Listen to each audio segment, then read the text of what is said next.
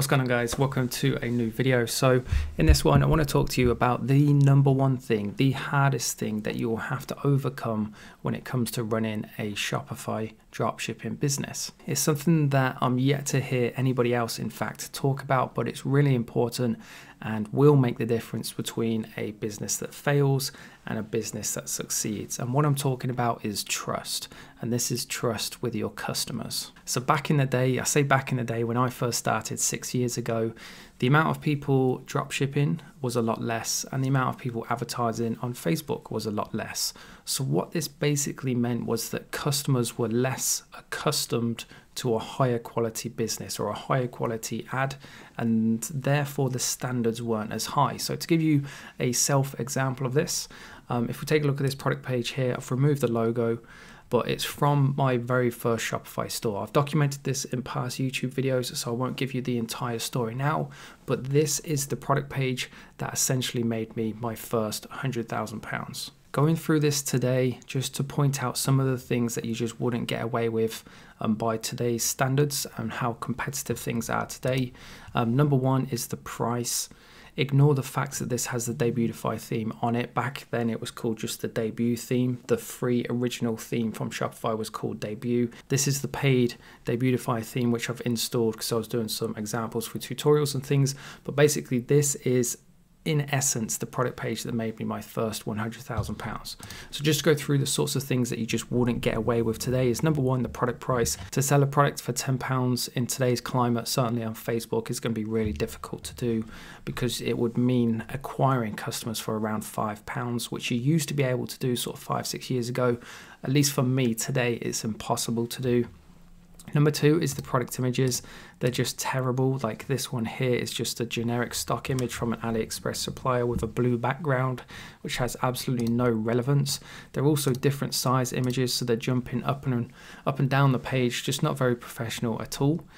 And then the next thing as well, which is quite shocking actually, I was actually shocked myself when I first saw this, because I haven't seen this page in such a long time, and it was just so basic. So at the top, free shipping on all orders. Ever struggle to keep your dog in one place while traveling in the car? So kind of in its essence, the strategy is still the same today. However, it's just a more improved and more kind of methodical strategy that actually works today. The same sort of information, but the way you put it across and the way your customers consume it is going to be slightly different. But as we can see, really basic. There's no pictures of actually how this works, no pictures of it actually on a dog's harness or in a car. There's no GIFs to engage the customer and keep them on. They're really kind of amateurish and colourful trust badges and this weird 30-day money-back guarantee at the bottom of the page. There's no product reviews either. So it was a lot easier 5 or 6 years ago dropshipping, and you still can make dropshipping work today. I don't want to be a deterrent for anybody watching this video. You 100% can, and you can get results super fast. You just have to do things differently.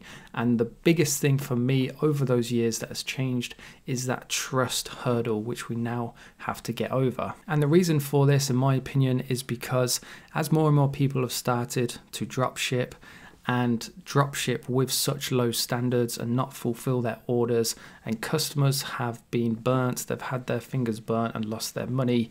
Customers nowadays are a lot more savvy to shopping online, and they're a lot more cautious as well.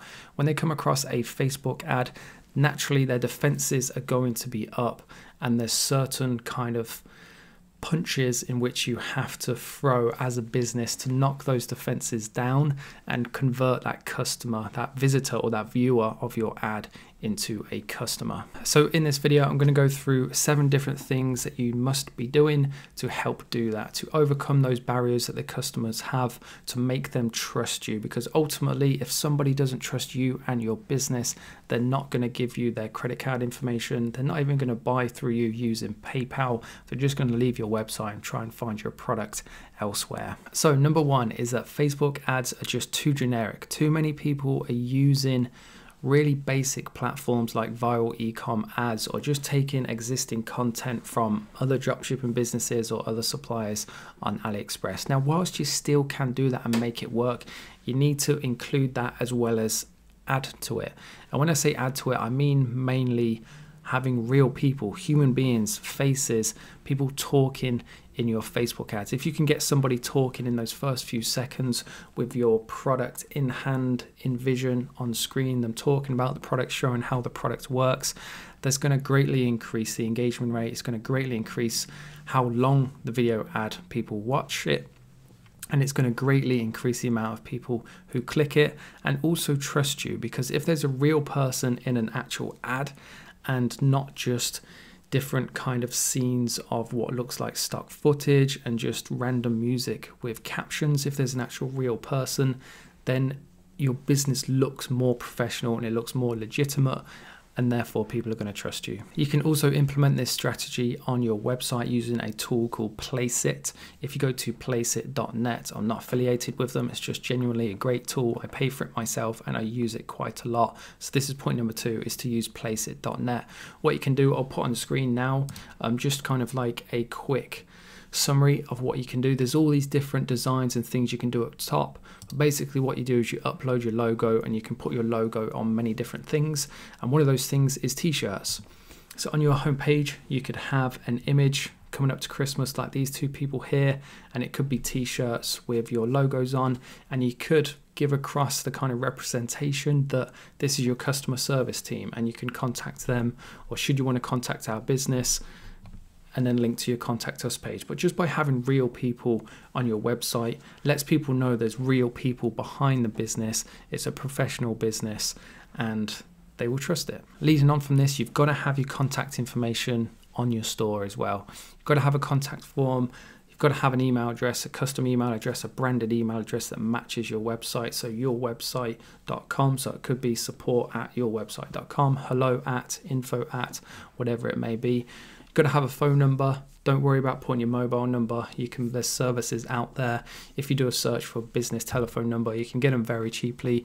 You haven't got to sit by the phone all day long either. You can have it go straight to answer phone with a pre-recorded message saying we're busy right now, leave a message and we'll get back to you. You should also have a physical address, in my opinion, whether this is a virtual address, a PO box. Just by having a physical address lets people know that you're a legitimate business. You've got a physical premises where you run your business operations from, and again, it just comes across as more professional and more legitimate. If you're a registered business as well, put your registered business number on there, and again, people can see that you're a legitimate, lawful, done everything by the book, proper and real. And if there are any comebacks for the customer, then they know they're going to be dealt with properly because you're a professional business. And again, that will just all translate into more trust from the customer. And again, it will separate you from all of the other competition too. It will be a breath of fresh air, trust me. The amount of people that I see that don't do these basic things that I'm going through in this video, when somebody does come across your store, they'll just feel so much more ease and relaxed. And like I said, it'll be a breath of fresh air for most people. Number 5 is your delivery times. Don't hide them and don't lie about them either. If it's going to take 1 to 2 weeks, it's going to take 1 to 2 weeks. If you're upfront and honest with your customers, they won't have any problem about it. The odd customer will. I'm not going to say you're going to get 0 customer complaints, because even the best companies in the world do. Even Amazon get customer complaints. But be upfront and honest about it rather than try and hide it. Any unanswered questions like that, the customer isn't going to hang about to find out the answers. They're just going to go elsewhere. Next, we have engagements and comments on Facebook posts. Now, obviously, this can be a difficult one to build up in the beginning. But what you can do is you can run engagement campaigns on Facebook to very quickly build up those likes and love hearts and those sorts of reactions.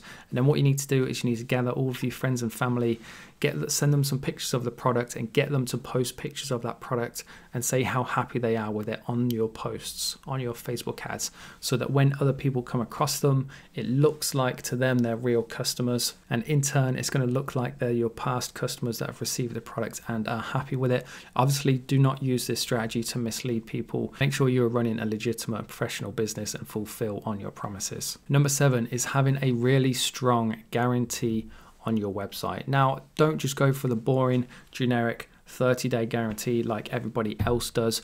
I've been reading a book recently, rereading it. I've read it once already. It is called $100 Million Offers by Alex Hormozi. It's a brilliant book.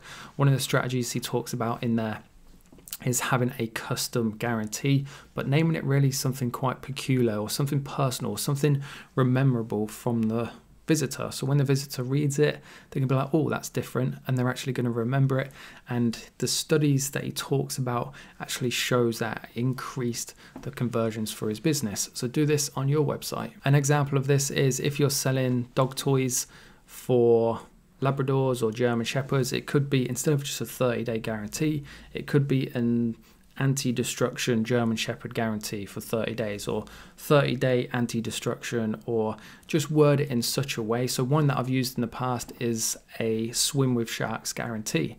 And what that would be is that if the customer wasn't willing to swim with sharks to keep our products, we would just refund them their full amount, no questions asked. And what we found in our businesses was it really helps because they've never ever seen that guarantee elsewhere. It's having a bit of fun and it makes it more memorable. What it also shows is confidence in the product too. If we're willing to bet that somebody would be happy to swim with sharks just to keep our product, it shows that we're really confident ourselves in our product. And again, it just helps with building that trust with our customers. And so with that being said then guys, that is the 7 top tips for helping overcome that hurdle of making your customers trust you, or making your visitors, more importantly, trust you so they then become customers. Make sure you put these tips into action. They'll definitely make a difference for your business. And when they do, make sure you come back and let me know too. I always love to hear from people after they've implemented information in my videos, and let me know how it helps you.